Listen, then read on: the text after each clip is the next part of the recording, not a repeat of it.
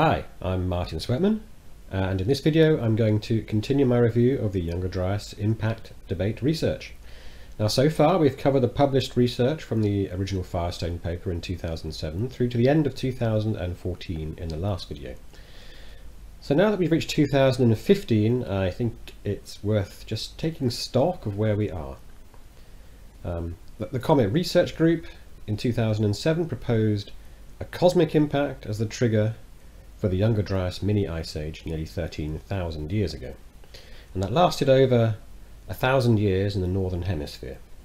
And they claimed it contributed to changes in human cultures across the globe, such as the end of the Clovis culture in North America, as well as megafaunal extinctions on several continents. And so far, the evidence we have seen very strongly supports their claims.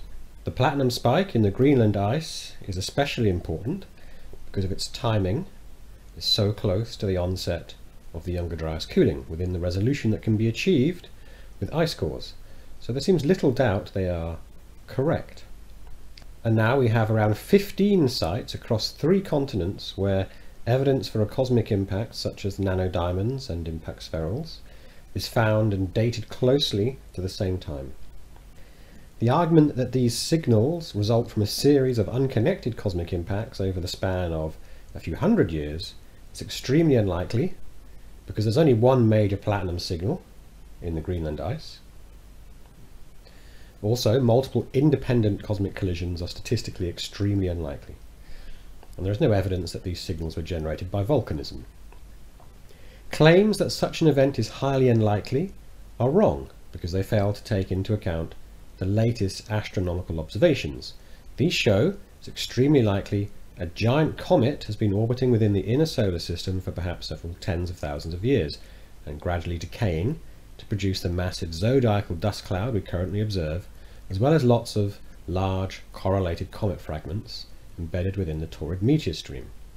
On this basis, an event like the Younger Dryas impact is entirely expected.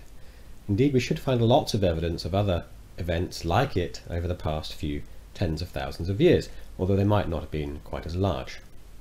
So given all of this evidence, I think the case for a massive cosmic impact around 10,800 BC or so is now effectively proven. The lack of any obvious crater is not really a problem, because a massive crater is not needed by this scenario. It's entirely possible that we're looking at a swarm of cosmic airbursts. On the other hand, it's also entirely possible that a large crater remains hidden on the seabed or under an ice sheet, for example. We've also seen clear evidence for significant human population bottlenecks in North America, at least around 10,800 BC. Now, whether this means the impact wiped out the Clovis culture is a contentious issue. Until now, one group of archaeologists has been using radiocarbon dating evidence to suggest the change in population and culture was gradual. The problem with this is that the large uncertainty associated with those radiocarbon measurements. On the other hand, if we go by the stratigraphy, i.e. if we relate archaeological finds to the base of the so-called Younger Dryas black mat, where it exists, then it does seem to support a catastrophic end to the Clovis culture. However, we've so far seen relatively little evidence produced by the Comet Research Group supporting claims of megafaunal extinctions at this time. Instead, for this kind of evidence, we can look to the 2008 paper by Vance Haines, which summarizes a lifetime of archaeological research into this question. So let's just remind ourselves what he said.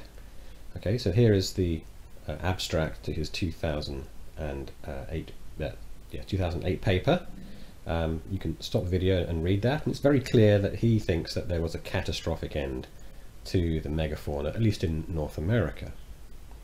There's also this paper, which is not part of our bibliography, by Faith and Surovell, which claims a similar kind of dramatic end to the North American megafauna. So it's in the abstract they claim the extinction chronology of North American Pleistocene mammals therefore can be characterized as a synchronous event that took place, well, that effectively is at the Younger Dryas, at the onset of the Younger Dryas, plus or minus about 1,000 years.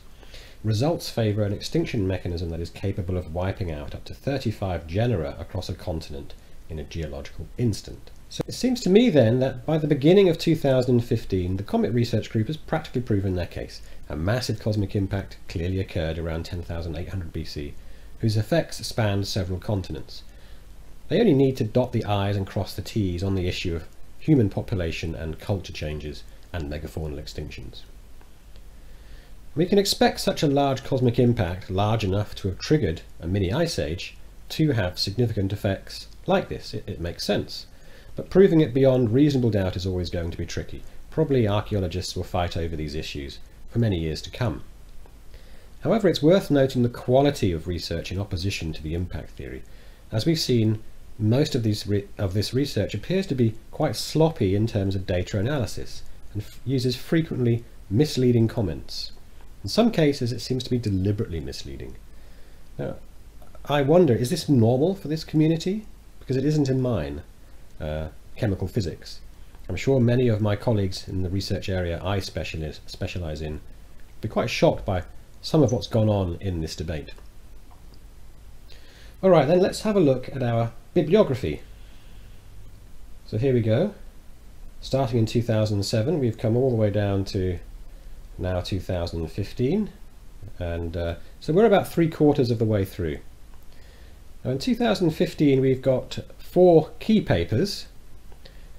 So that's this one by Andronikov and Kennett, and then these 2 are responses, and that's a response back to those responses, and then 2 more other papers by Van Hoesel and Tyan Wilcox. So in this video we're going to just have a look at these first 2 papers and the responses to them. So let's first have a look at this paper by Andronikov et al. And remember, in the previous year, 2014, they found a small peak in platinum in a Russian lake bed at a level that was probably corresponding to the Younger Dryas impact. Now here they're looking at 4 lake beds in Lithuania, and they use mass spectrometry to analyse the abundances of a wide range of elements, including platinum group elements. And if spikes in several of these platinum group elements are found, then they say this would indicate a cosmic impact. So here are the locations of the lakes that they are looking at in Lithuania. But first let's have a look at this table, which shows measurements of the age of the sediments at the various levels in these 4 lakes. Now it's easy to see that for these 2 lakes, the dating of their sediments is very imprecise, with uncertainties much greater than 1,000 years. So these are not really going to be useful for us. And the other 2 lake sediment that's sampled, their sediments are too old to be of interest for us. So that only leaves the Lopekale 2 site, or lake. Let's have a look at the results for that lake. So here are the main results for this Lopekale, I can't pronounce it, site. We're mostly interested in the plot on the right, which shows the platinum group elements, as these elements are associated with cosmic impacts. Now, so these are measurements with depth. This is the depth axis, and this is the measurement of the abundance relative to normal crustal abundances. So we're looking for values in excess of 1, and particularly we're looking for strong peaks in excess of 1. And as you can see, what we instead have are these a couple of broad humps rather than sharp peaks, and there seems to be 2 of these, one following the supposed onset of the Younger Dryas period, and then another near the end of the Younger Dryas period. Now the authors argue that this data is inconclusive regarding the Younger Dryas impact event because these peaks are not very clear, and I agree with that. We can't really make any strong conclusions either way about the Younger Dryas impact event from this data. So presumably if the Younger Dryas impact event took place, as we now expect, these lakes were not very near any of the airbursts or impacts. So let's just move on to the next paper. So our next paper is another one from the Comet Research Group, and here they're trying to refine the age estimate of the Younger Dryas impact event using all the available data from dozens of sites across 4 continents. And as you can see, they arrive at a date of 12,785 calendar years BP within 50 years at 95% confidence. So that equates to 10,835 BC plus or minus 50 years. Now for those interested in Göbekli Tepe, I showed in the previous video how Pillar 43 at this ancient site, which is thought to memorialise the Younger Dryas impact event, can be interpreted as providing a date of 10,825 BC plus or minus 75 years. So that agrees very well with this estimate here, and I actually showed this paper in that video. Now to arrive at this age estimate for the Younger Dryas event, the Comet Research Group used the sophisticated Bayesian statistical modelling approach that we've seen before. Here they are applying that method to all of the Younger Dryas boundary sites where impact evidence has been found. So this is a much more comprehensive study.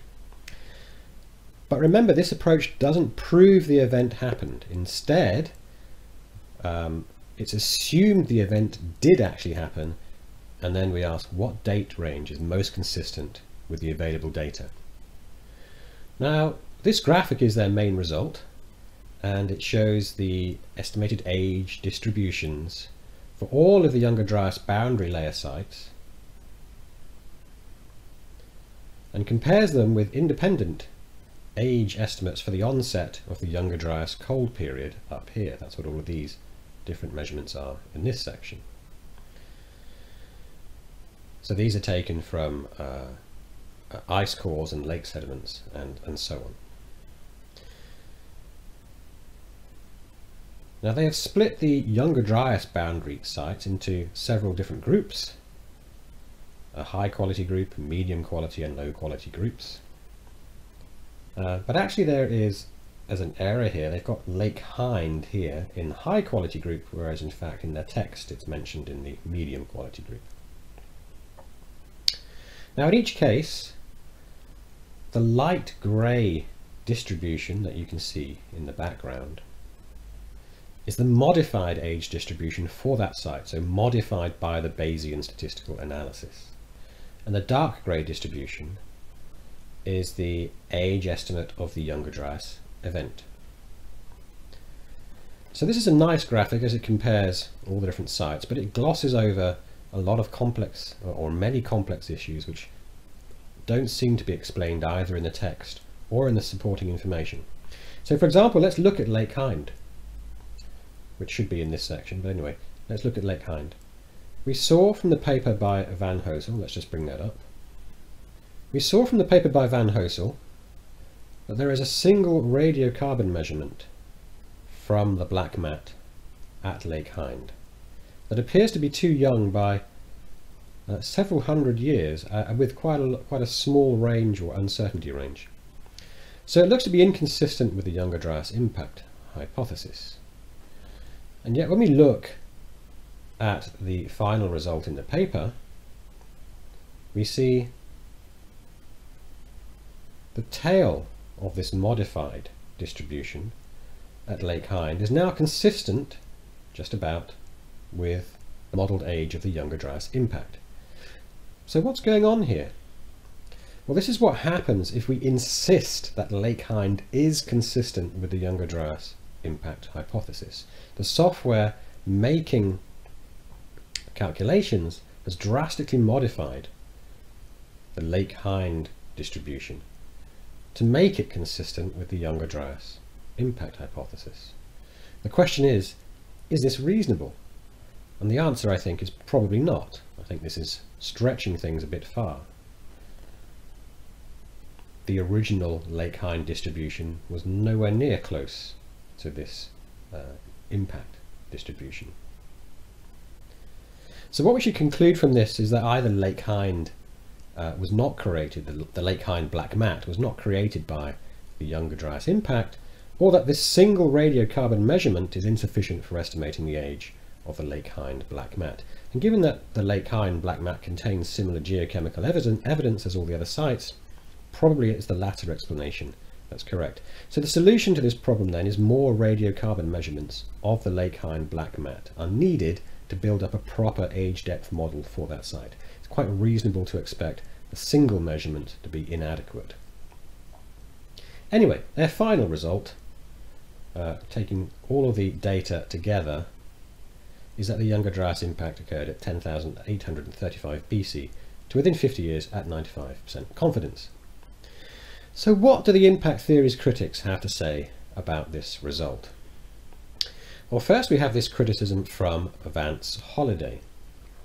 Remember, it was Haines and Meltzer that previously published a paper in 2014 saying the ages of the black mat sites are not consistent with a simultaneous event. And of course, this new paper by the Comet Research Group essentially rebuts their work. So we can expect them to be upset about this.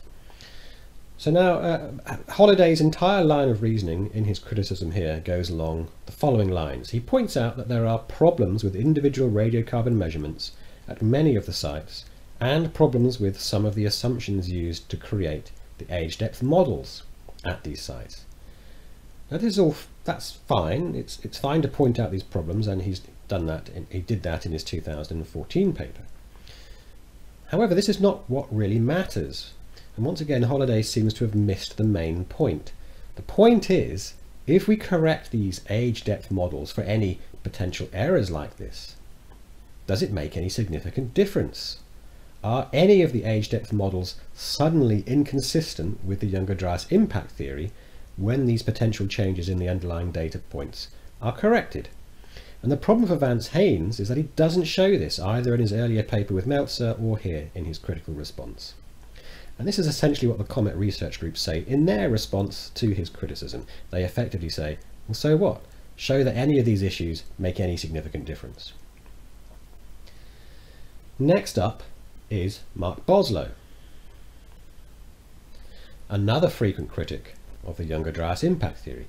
His main complaint is that the new paper from the Comet Research Group doesn't take into account one of his own measurements on a single microspheral. Now, he's brought this up before, and it's just nonsense. Put it this way, if his radiocarbon date for a single microspheral was used in the Bayesian analysis by the Comet Research Group, it would automatically be rejected because it's 13,000 years too young. It's obvious the problem lies with that single measurement. And again, this is essentially what the Comet Research Group say in their response to Boslow. Okay, so that's enough for this video. What we've seen is that nearly all of the Younger Dryas boundary sites are consistent with an impact date at 10,835 BC to within 50 years, which means that for those that aren't, which as far as I can see are based on just a single radiocarbon measurement, more data and proper age depth models should be collected. Okay, if you enjoyed that, then please take a look at my book and my blog, and in the next video we'll take a look at the final two papers from 2015.